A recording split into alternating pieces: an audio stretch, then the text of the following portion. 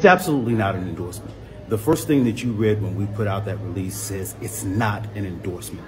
Every year, every presidential election cycle, we invite the presidential candidates to come. We extend that to anyone who is a nominee, and in this case, we have 2 presumptive nominees. We invited both of them. We got a yes from one of them. We'd love to get a yes from Kamala as well, but in this case, this is an important hour. We have people whose lives are depending on what happens in the Indian heritage. I didn't know she was black until a number of years ago when she happened to turn black, and now she wants to be known as black. So I don't know, is she Indian or is she black? She is always identified as a black woman. She went to a historically black college. I respect either one, but she obviously doesn't, because she was Indian all the way, and then all of a sudden she made a turn and she became a black person. We have inflation, we have the millions of people falling in. We have Afghanistan, which was the worst, most embarrassing moment in the history of our country. What he has done to our country, and her too, what they've done to our country, she has been a horrible vice president. She's considered the worst vice president in the history of our country. Mr. President, don't mean to interrupt you, but would you consider taking the cognitive test? Mr. President, I would love to and make it public. Well, I've already taken 2 of them, but I'll do it again. Mr. President, how do you intend to... I suggested, Harris, that let's take one. I said, Joe and I will go and take a cognitive test. Now, I'd do it with her, too. I would do it with her also. You know what? She failed her law exam. She didn't pass her law exam, so maybe she wouldn't pass the cognitive test. Mr. President, are you saying she wouldn't pass? Just to be clear, I'm just giving you the facts. To be clear, you don't think Harris... How do you intend... She didn't pass her bar exam, and she didn't think she would pass it, and she didn't think she was going to ever pass it. And I don't know what happened. Maybe she passed it. She did pass it. There's a man over here. I think he must work. Mr. President, I would love to ask you about... Boy, oh boy, oh boy, oh boy, oh boy. I'm glad I waited to do this story, okay? I was going to talk about this story that involves the woke black journalists of America, aka Democrat Party propagandists, boohoo whining and crying about Trump getting an invitation to the National Association of Black Journalists conference to do an interview. Yes, they were upset and mad because apparently they don't believe that black people should hear from Trump, that the National Association of Black Journalists should interview Trump. And if they do, then there has to be certain parameters, like, for example, live fact checking of everything that Trump says. So a lot of people, like, for example, Roland Martin, who I wouldn't call a journalist as much as I would call a propagandist for various reasons, he was upset. One, because he wasn't able to interview Trump. He was not one of the journalists that were allowed to ask Trump questions, but he was upset and boohoo whining and crying about Harris Faulkner of Fox News, Rachel Scott of ABC News, and Semaphor's Kadia Gaba, 3 women being able to interview Trump, but no black male journalists being able to interview Trump. And also, again, making sure that all of Trump's lies are fact-checked and pushed back on in real time. This is what he was complaining about. Comments like those make it all the more surprising, then, that the National Association of Black Journalists announced an interview with Trump at its annual conference this Wednesday. One co-chair of the event, Washington Post columnist Karen Attiah, just resigned from her position in protest. What is the main problem with NABJ inviting Donald Trump to be interviewed tomorrow at the conference in Chicago?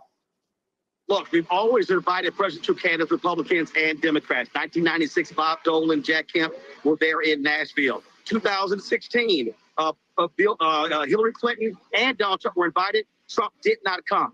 He did not come in 2017, 18, 19, or 20.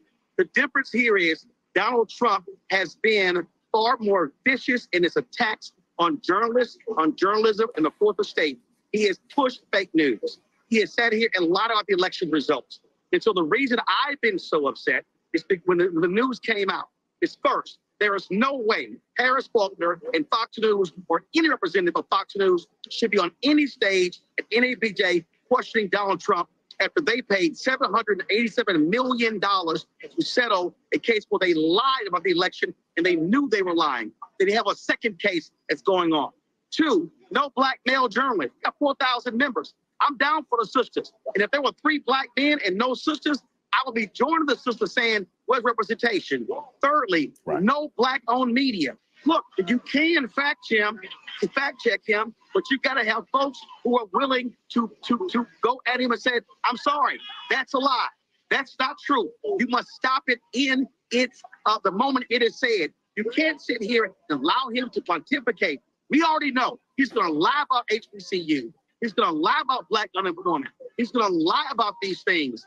But more importantly, NABJ condemned him multiple times for his attacks on the media. And so what you're dealing with is a serial liar. So unless you are willing to go toe-to-toe with him, and Harris, Faulkner, and Fox News will never do it, then you cannot deal with a liar. You must be as aggressive in fact-checking him as he is aggressive in law. Yeah, so I want you guys to understand. Roland Martin is hilarious because he's begging these journalists to do what he failed to do as a so-called journalist when he interviewed the most corrupt mayor in this country, Tiffany Henyard. Okay, it's so funny. He's begging these journalists to do a hardball interview with Trump because he must be held accountable for his lies. In fact, checked in real time, told that he's wrong. But again, this guy didn't do that when he had one of the most corrupt mayors in the history of this country sitting in his studio, in his face. He refused to do what he's begging these journalists to do, and that mayor has hurt way more black people than Trump has, right? I mean, let's keep it 100. But another fascinating thing that I want you guys to notice about Roland Martin's little meltdown here is the fact that he brought up that, well, this is the first time Trump has done one of these interviews with the National Association of Black Journalists, which, by the way, I'm not entirely sure how this is allowed, but you can't have a National Association of White Journalists, okay? We need a National Association of White Journalists for real equality here. But anyways, Roland Martin pointed out the fact that Trump hadn't done one of these interviews before, kind of criticizing him for doing this for the first time, right? And not doing it before in the past. But yet Kamala Harris is not here. Apparently, Kamala Harris is too busy hanging out with, you know, her college sorority sisters or whatever. But Trump did decide to come. He accepted the invitation, and Trump is being criticized more for showing up for what he already knows is going to be very hostile territory than Kamala is, who decided to snub these so-called black journalists, right? She had more important things. And what I also found to be funny about these guys, again, remember the narrative is that Trump is scared to debate Kamala, okay? But yet Kamala was invited to be here and she is not here, right? She's not here, which again is funny because Kamala says anytime, any place, right? I'm ready to debate. Trump shows up here. You would think that Kamala would be here to face Trump, right? She said, if you got something to say it to my face. So why isn't Kamala Harris here at this conference so that Trump can say it to her face? Again, it's funny how that works, right? It's almost as if you don't walk it like you talk it, Kamala, okay? To quote Quavo, since that's what we're doing. It's just funny how that works. So anyways, this interview was firework. It was probably one of the best interviews I've seen Trump do since 2016 because the way that Trump is going to destroy these woke black journalists is hilarious. It is glorious. This is one of Trump's best moments that I've ever seen, okay? I'm not exaggerating. So without further ado, let's get into this. Mr. President, we so appreciate you giving us an hour of your time. I want to start by addressing the elephant in the room, sir. A lot of people did not think it was appropriate for you to be here today. You have pushed false claims about some of your rivals, from Nikki Haley to former President Barack Obama, saying that they were not born in the United States, which is not true. You have told 4 congresswomen of color who were American citizens to go back to where they came from. You have used words like animal and rabid to describe black district attorneys. You've attacked black journalists, calling them a loser, saying the questions that they ask are, quote, stupid and racist. You've had dinner with a white supremacist at your Mar-a-Lago resort. So my question, sir, now that you are asking black supporters to vote for you, why should black voters trust you after you have used language like that? Well, first of all, I don't think I've ever been asked a question so in such a horrible manner. First question. You don't even say, hello, how are you? Are you with ABC? Because I think they're a fake news network, a terrible network. And I think it's disgraceful that I came here in good spirit. I love the black population of this country. I've done so much for the black population of this country, including employment, including opportunity zones with Senator Tim Scott of South Carolina, which is one of the greatest programs ever for black workers and black entrepreneurs. I've done so much, and and I say this, historically black colleges and universities were out of money. They were stone cold broke, and I saved them, and I gave them long-term financing, and nobody else was doing it. I think it's a very rude introduction. I don't know exactly why you would do something like that. And let me go a step. Because she's a propagandist, that's why. And Trump, in this moment, has every right to be upset because he's correct. You walk out on stage. This is the former president of the United States, okay? Show some respect. Seriously. Because they would never do this to a Democrat, right? Imagine you come out on stage, you sit down, and the first thing they do is lob a question at you where they accuse you of all types of crazy shenanigans, right?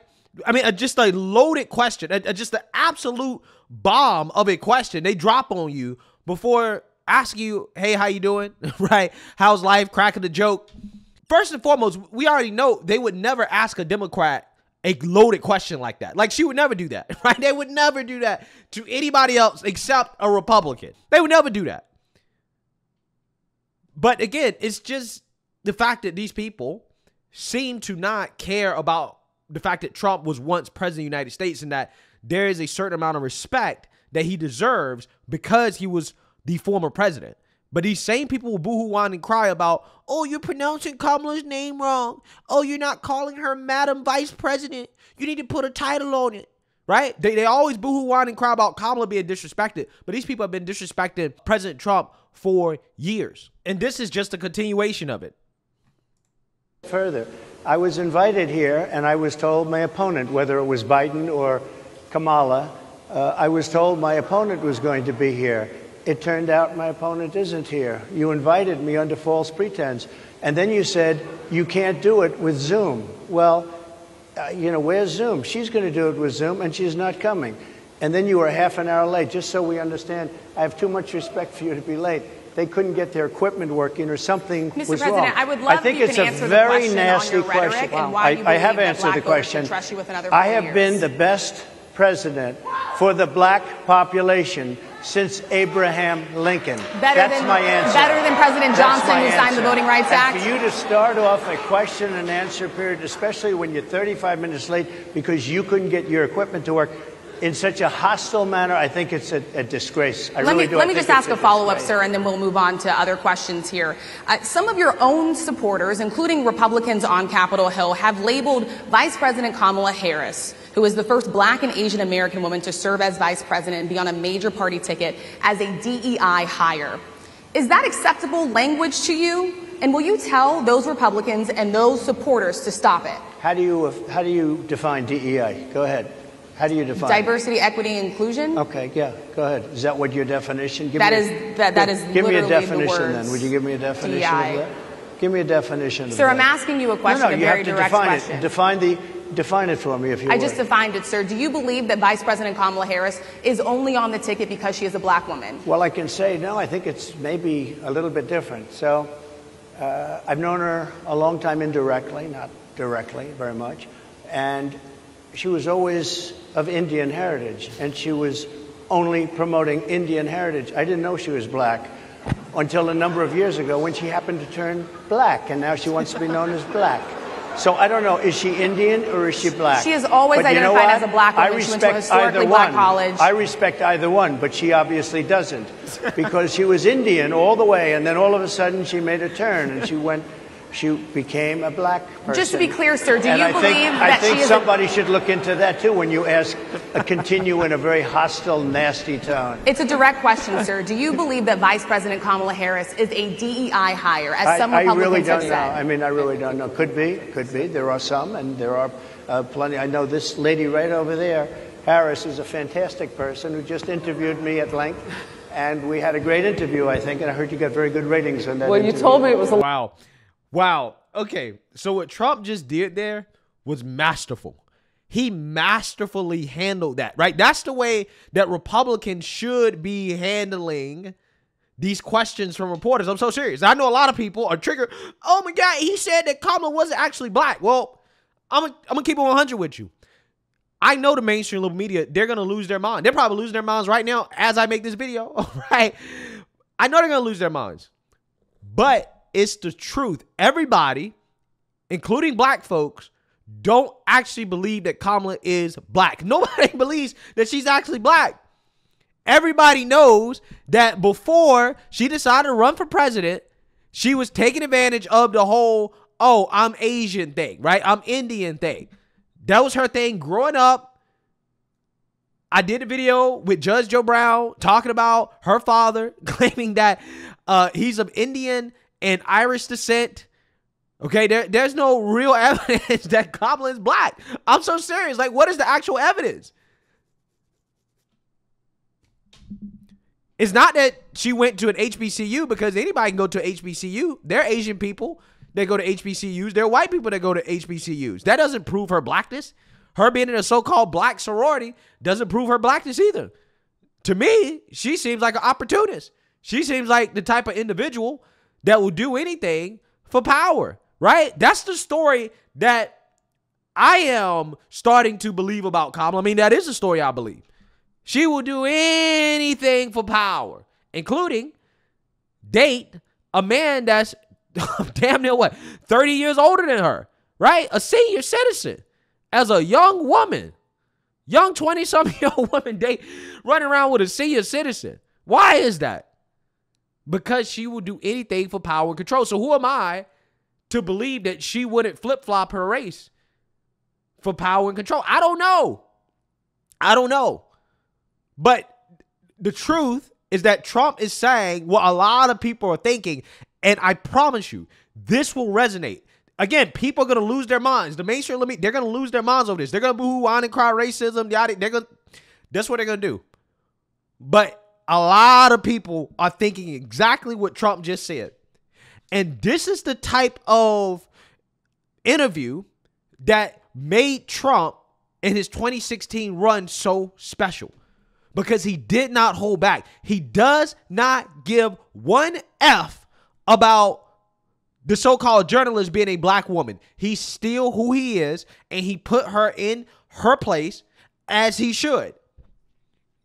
Because a lot of people, again, if that was some other standard normie Republican, they would back down. They would start apologizing and trying to explain themselves. He didn't even play defense with the DEI thing. The reason why he asked her to define it is because he wants to see if she's going to define it in a positive or negative way. It was a setup question. It was great. And this is why I love when you turn the questions back around on these people, right? Because they're trying to get you with gotcha questions. Notice how he made her actually say what she meant, which is that, well, do you think that Kamala Harris was only hired because she's a black woman? That's what she actually meant. I love that. This was like the best exchange I've ever seen, right, from Trump. Or one of the best exchanges, at least, as of recently. But he made this journalist actually reveal what her intentions were, which is to, again, try to get him on, well, do you believe that Kamala only has her position because she's a black woman, which they will then try to spin into, well, see, Trump's a racist. He doesn't believe that black people are qualified. Even if they have all these qualifications, he didn't even fall for that. He made her reveal what she actually really meant. And then he said, listen, I don't even think she black, bro. So I'm not sure how you can say that, I think she was hired solely because she's black, because I don't even believe that she's black. Yo, that's wild. That is wild. Again, if Trump keeps this up, he needs to do more interviews like this. This is what he should be doing, bro. I promise you. I promise you. This is what this country needs. People who are telling it like it is, saying the things that should be said out loud that people already think. And this is why I F with Trump. Okay, if anybody asks me, why do you like Trump? Well, here's a clip. Okay, send him this clip. This is a great explanation. So yeah, I did watch the rest of the interview. I thought it was pretty good. But again, the question is, when is Kamala going to sit for an interview like this? When will Kamala go on Fox News? Right? That's the question. Because here's the thing. They keep calling Trump scared. For whatever reason, they're trying to say that Trump is scared to debate Kamala, but he just went into the Lion's Den, a Black Journalists Association conference. This man went in there and answered the questions that were super hostile. When has Kamala ever done a hostile interview like that? I can't think of any. But again, nobody's going to be asking the question of, well, why won't Kamala go to Newsmax or News Nation or Fox News? Why won't she go to any network that's not friendly towards her, right? That's not Democrat Party propaganda. Again, that's the hilarious part about this. Trump went in there, right, held his own, walked out. Kamala didn't even show up. She didn't even show up. Again, it's really amazing how this race is shaping out. But I do think that that exchange between Trump and that journalist where Trump basically said that Kamala is not black, the media, they're going to be losing their minds over that. Let me know what you guys think. Make sure you like, comment, and subscribe. Most importantly, share a Black conservative perspective. Peace.